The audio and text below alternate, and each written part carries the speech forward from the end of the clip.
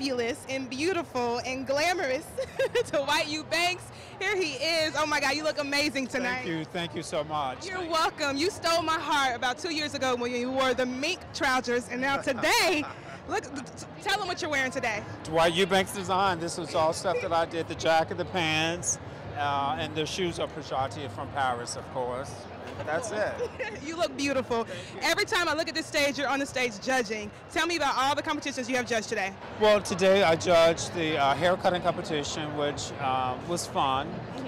They just got a little too serious with it and did not have fun. Makeup competition was good, which was sponsored by Bavante and another eyelash company, and it was good. So.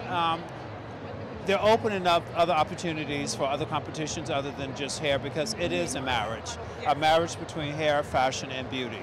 So that's what this whole experience is about. On my way now to judge the nail competition, fantasy art, and it'll be interesting to see what they have to offer.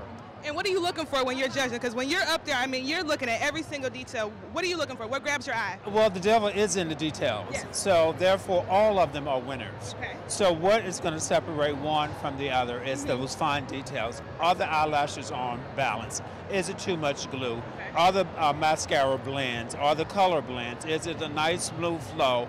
You know, are the contouring correct? Those are the things I'm looking for. With hair competitions, you're looking for, all of them are wonderful, again, because a haircut is a haircut. But what's going to stand out amongst the other? Is it the color? Is it the texture? Is it using different techniques, just as basic cutting with shears, using a razor, or using your notching techniques? It's many techniques that goes into this industry, and that's what separates the major from the minors. Yes. So those are the details that I'm looking to, and you can't trick me, so don't, no matter how hard you try, darling, it is not going to work. I might be old, but I'm not dead, and I know what I'm doing, and it's been over 35 years. And you can't send a child to do a grown person's job. You're right. And so that's why they have these judges out there, because they know what they're doing. Well, thank you. I have one more question for you. Bronner Bros is changing their image. You know, it's no more just garnered towards just hair show. Now it's a beauty show. It's everything beauty. How do you feel about that? What's your take on that? Well, it should have always been there. You know, I don't know what took them so long to get it together. Okay. But what's important is the transformation is here and it's now, and these are the times in which we're living. So you've got to change in order to stay prevalent. And so here we are.